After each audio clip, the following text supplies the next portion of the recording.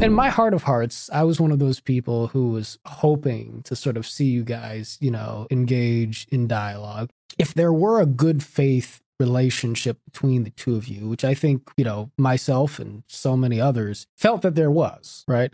Could that not have yielded sort of a structure of approach that would have ensured sort of the integrity of the dialectic? Do you think it's possible that something like that could have happened that would have worked? I can tell you why it didn't happen from my side. I mean, Brett got this bee in his bonnet around, skepticism with respect to the vaccine and faith in the efficacy of ivermectin. And all of that seemed so fringe to me that it seemed not worth entertaining. Right. And so yes, the trust is there. I like Brett a lot as a person. I didn't want to torch a friend publicly more than I did, but it felt completely irresponsible to let our friendship keep me from saying something critical about it. To dignify it as a debate seemed to play into the irresponsibility of it.